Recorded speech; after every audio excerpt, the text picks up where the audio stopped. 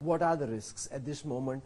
Because from India's perspective, it could possibly be a huge opportunity. To what extent have you been able to capitalize on the opportunity? The government, through its production-linked incentives, through its Make in India scheme, Atmanirbhar India, trying to pull away from China as part of anybody who's looking to reorient their supply chains in keeping with China +1. To what extent is India benefiting?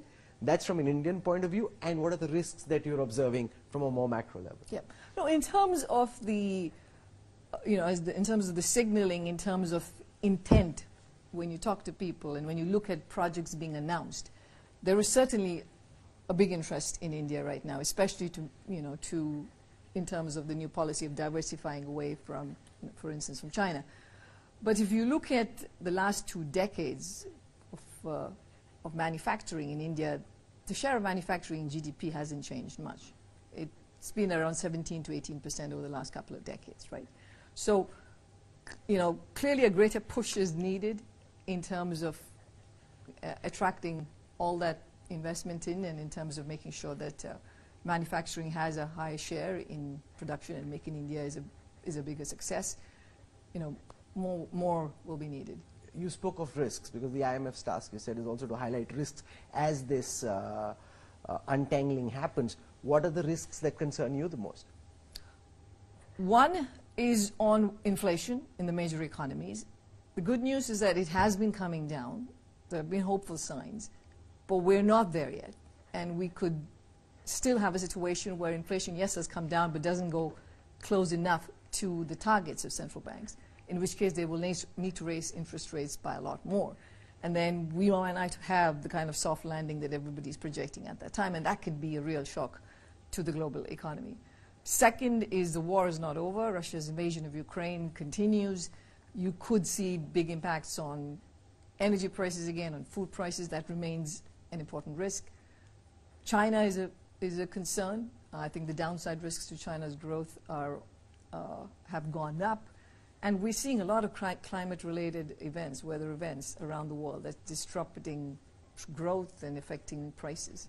Okay, so let's take it one by one, because one of the things that was discussed in India's G20 is not linked directly to the G20, but President Biden, MBS from Saudi Arabia, spoke of an India, Mid East, Europe corridor, and the IMF is one of the bodies that will be involved in arranging financing for that. How do you see this infrastructure corridor play out? Yeah. So firstly, we don't get involved. The IMF doesn't get involved in infrastructure projects. I just saw Emmanuel Macron's press conference where he was speaking about working with the IMF and the World Bank in the project.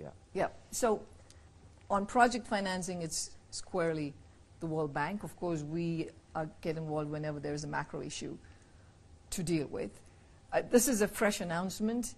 I know that there's a lot of enthusiasm for it, but I think it's too early to comment on the details of it. Okay. The other thing that's raising a lot of headlines is the idea that India will soon be the world's 3rd largest economy. How soon do you see that happen? That it will happen sometime in the next few years seems inevitable. 2027 is one estimate, which is the SBI's estimate, seems the most aggressive estimate. Others say it could happen 2028, 2029. What's your reading at this moment? Yeah, I think what you said, that yes, in a few years, not too long, in a few years, in the ballpark of the years you're talking about, based on current projections. What are your current projections for that? That would be, so if you looked at the last estimates we put out in July for India's growth, I think you'd get around there to 2027, 28. I think that's when you would get to the 3rd largest. But I think there's a lot more that needs to be done, and the more important thing is to maintain a high growth momentum for many more years than just the next 4 or 5 years. And that so you think it could happen by 2027? Based on, in terms of the dollar, yes, in current dollar terms, you could, based on projections, it could get there by 27, 28.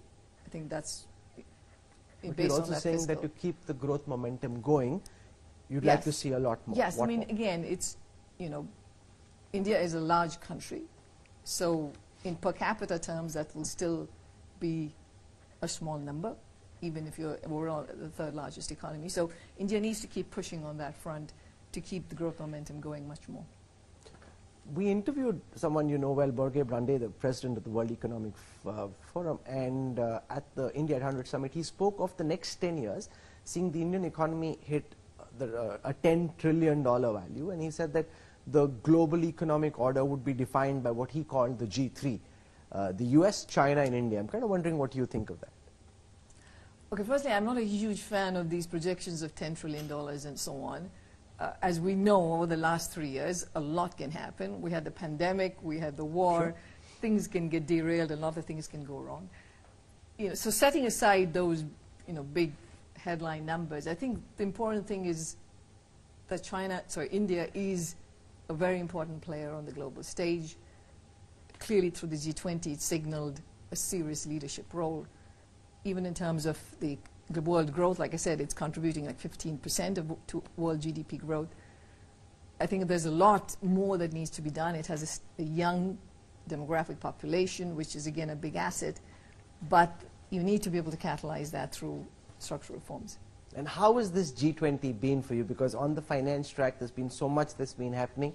You spoke of India signaling global leadership. So what are the signals that you've been picking up, and how's this year been for you? Well, I think it's been a great year for India's G20 presidency. Nobody expected that there would be a leaders' declaration. The fact that there was one, I think, is a huge deal. It tells you that even though we can all be, countries can have very different opinions about the way the world is headed, they can actually come together and have a declaration. That I think is huge.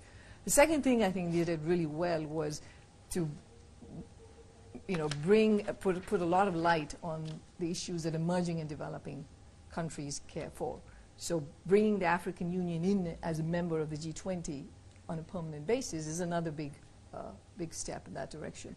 And all of the work that's been done on the crypto regulation, on debt and debt issues, and multilateral development banks financing, all of that are all part of how the Prime Minister refers to as the need to help the Global South. Do you want to share some light on how you think global indebtedness for those countries that are heavily indebted is being dealt with, and what more would you like to see?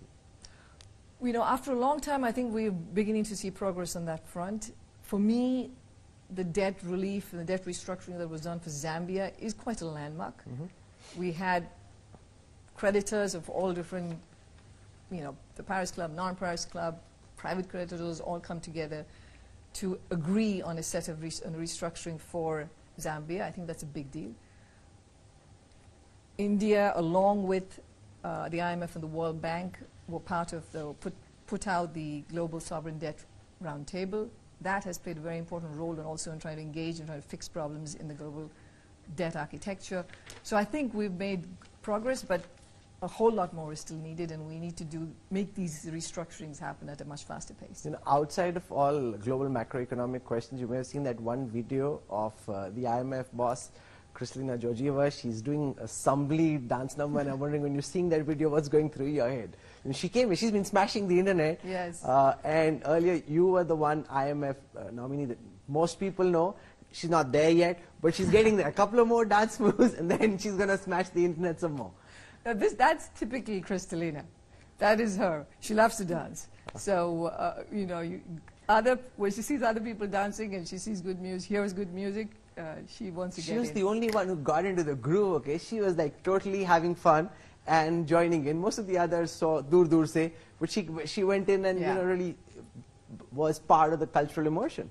Absolutely. No, that's her. That's just total her. You're not doing that. There's been talk of millets and pushing millets linked to climate security, linked to using less, using less water. But then there's also just overdose of millets, right? You were at the State Banquet. How was it? You loved your millets, or not so much? That was a lot of millets. It was very good. It was delicious. You're being diplomatic. No, I enjoyed it. But yes, there were a lot of millets in there, in the menu. Okay, great.